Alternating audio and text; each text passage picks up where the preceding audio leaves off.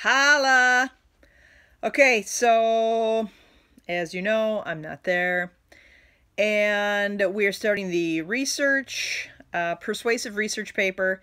And tomorrow you are going to be going to the library and working with Mrs. Dunbar on some research stuff. So hopefully you have your Chromebooks. If you don't, do not ask to go now. Most of you have your Chromebooks anyway, but here's the dealio. We are going to be talking about BadgerLink today, and we already had a little bit of conversation about this. So I am going to allow you to go check the board to find out what your persuasive topic is. And some of you were kind of general on your topic. Yes, I realize you're probably all running up to the board. If you're not, go ahead and look. If you don't already know, some of you checked it last week. You don't have to be talking to each other while you're doing this. Hello!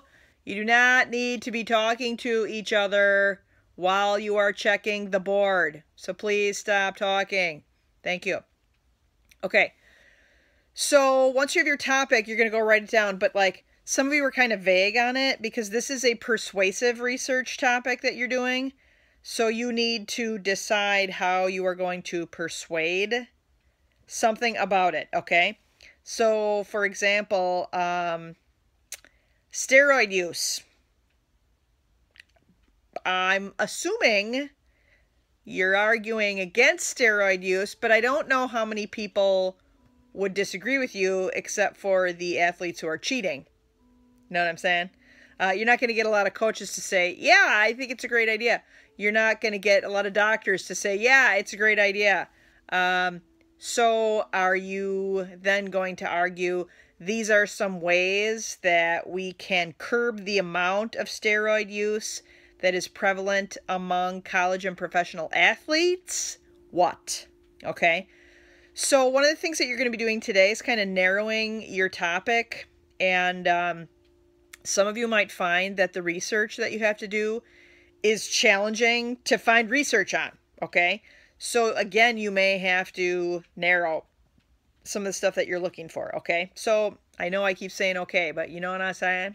All right. So we are in just a minute going to go on BadgerLink, and I'm going to show you me working on BadgerLink and looking through EBSCOhost. And remember, BadgerLink is free to people in Wisconsin. People from other states have to pay for this use, so it's really awesome that we have access to it. So I'm going to show you how to get to EBSCOhost and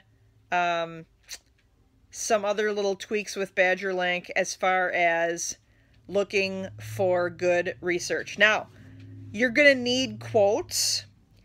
You're going to need MLA citations. So remember, I don't know, it was probably about 2-3 weeks ago, perhaps, that I gave you all that information on research stuff and told you to hang on to it. So, I mean, seriously, there were like 6 pages worth of stuff, and it gave you like the MLA, like your resource page and your in-text citations and that kind of stuff. So when you're looking through this, like, you're going to need to write down the name of the articles because right now you are not going to be able to print that stuff because you just have your Chromebook and you can't print it from your Chromebook. So you can either send the link to me and I can print it out, but I'm not going to just be looking all this stuff up.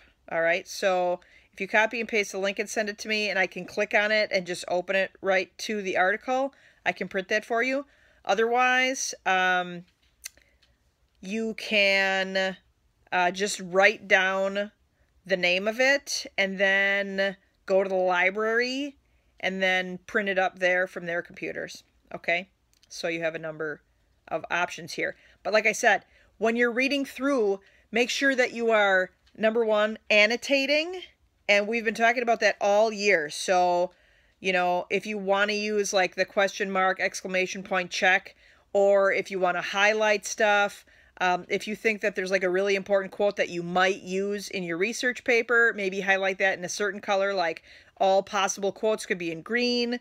And then you could use another color like orange or pink to hit like stuff that you want to paraphrase or just general information that you want to include in your arguments. Okay.